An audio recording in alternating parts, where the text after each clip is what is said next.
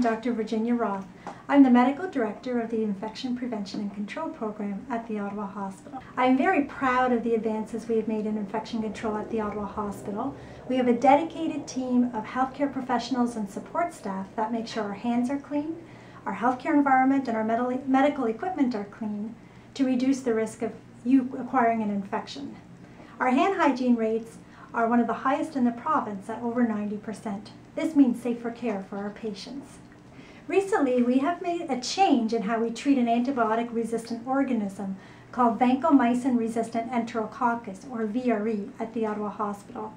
Since 1998, the Ottawa Hospital has been actively testing patients to see if they carry VRE, and special precautions were used for those who tested positive for VRE.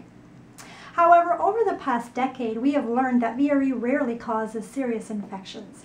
Most people who carry VRE do not suffer any ill effects at all.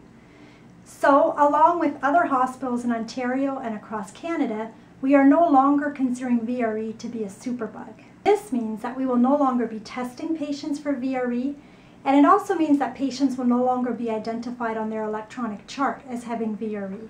They will not be treated differently from any other patient.